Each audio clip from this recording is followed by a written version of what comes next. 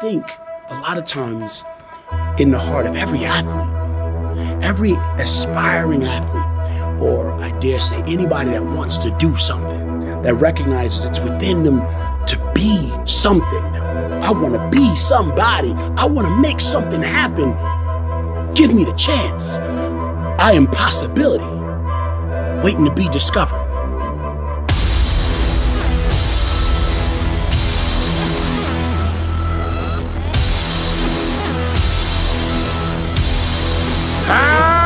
No weakness. One more. No weakness. No, 2 more. Shut the fuck up. Come on.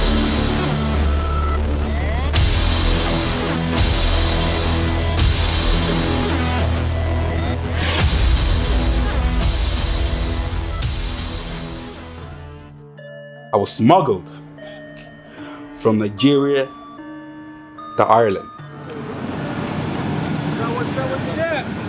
What's up? Internet sensation and IFBB pro bodybuilder Blessing Awodibu wasn't always larger than life. He comes from very humble beginnings that have given him an unusual strength. You know, I didn't come from a wealthy family. My father's a farmer, and my mother, she stay home and, you know, take care of the family.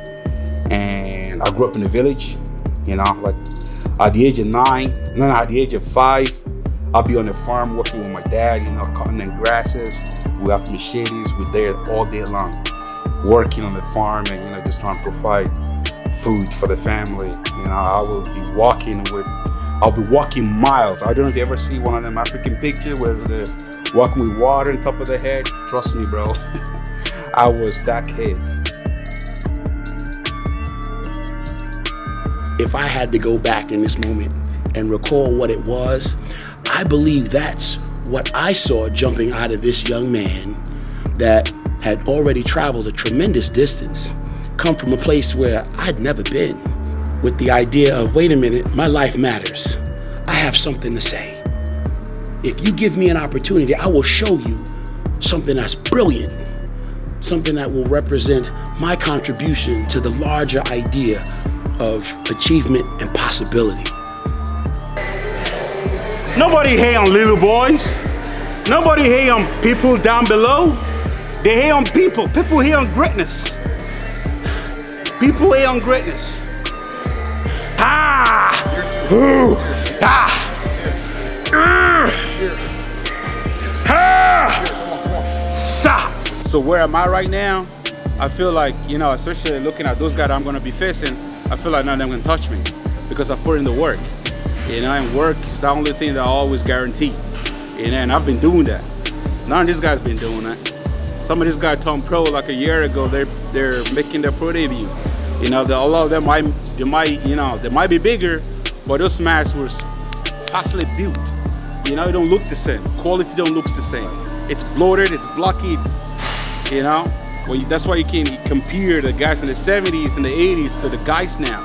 It is too fast. They want it now.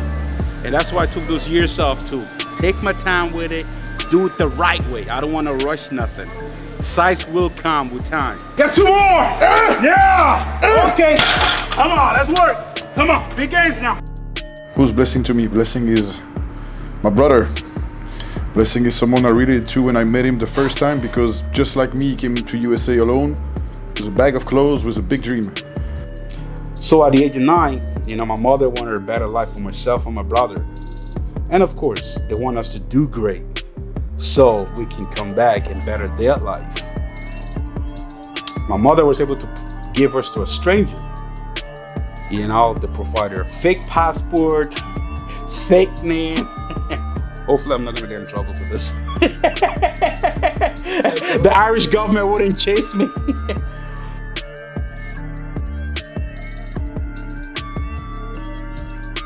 And when we got to Ireland, I was 9 years old, no English, no nothing, can't speak, but I understand a little bit. So when that stranger got us to Ireland, that person dropped us at the immigration door and they pushed us in. Go in there, go find your way out. Tell them you just came from Nigeria, you don't know how you got here, and you're looking for your brother. Take your time. That's it, come on. Come on. 5 more for Nick. Come on. if I have a bad set, I'm like, dude, Nick is working harder than me at this moment. Because you put that in his mind. The set you give up is the set he's doing, so you must do one more. This is better than him as well as it's better than me. And this is what I'm doing, it's a risk. You know, that's what Conor McGregor did, that's Floyd Mayweather did, that's Muhammad Ali, that's what it did. It's a risk. What happens when you get knocked out in the first round? Everybody's gonna laugh at you, but you gotta prepare. You gotta maintain the same mindset. You are, it seems, a man of many skills. A rare combination. This platform will become my church. The rock that I will build my church on will be right here, and I will pay for it with my sweat, my concentration, and my effort. I came from where you're not supposed to survive, you know, but somehow I got lucky, and I understand where it came from.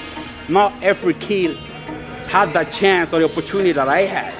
So somehow they was able to locate our brother that was living in Ireland, and they gave us asylum seeker or some shit like that. They was able to set us up. We were able to go to school, and they linked us up with my brother, and then my brother took us in. Then he became our guardian. His potential is limitless, you know. And as I tell him, you know, his plan, his dream to do exceedingly well this competitive season and the seasons to come behind it, you know, will all depend on what he's willing to do every day. So we went through a lot of shit. Even back then, like, we wouldn't, like, there was a lot of things that we went through that people classify as racism, but coming from Nigeria, we don't know what racism is. All that we didn't think anything of it, because we know what suffering was. We know where we came from. So going into Ireland and see all this thing, wow, electricity, TV. Where I came from, my family, we didn't have TV. There's no light, there's no electricity, there's no there's no food. We didn't have fridge. So all that was like, wow, this is paradise. So whatever shit that we were getting in school, it was nothing to us. We were just so happy to be out of the shithole that we was in. All the kids used to make fun of me, like, oh, hungry African kids, because I was so skinny, and they used to push me around. In Ireland, we have a group of people that you call travelers. These people don't give a shit. Gypsies. They like to fight. Oh, They like to fight. bare knuckle fighting. That's all they do, bro. We went through so much shit with them, and they actually the one that actually pushed me to lift and weight, because every day is a trouble. They will like to pick up me. They'll call me skinny. They'll punch me, kind of like bullying. The vision for Blessing's success and ability to become who he wants to be in this life will all be determined by him. You know, can he be, you know, a dominant force in this sport? Absolutely. I do believe that's very, very possible. Is that what he ultimately will become? I don't know. I do believe, though, that his potential will take him well beyond what limitations the sport will offer. I have to win my pro debut, and I will win my pro debut. I have to win New York Pro, and I will win New York Pro, and I'm gonna go to Cali, and I'm gonna win Cali Pro. I'm winning 3 shows back to back to back to back. You heard it here first. It's the Boogeyman era. Believe it.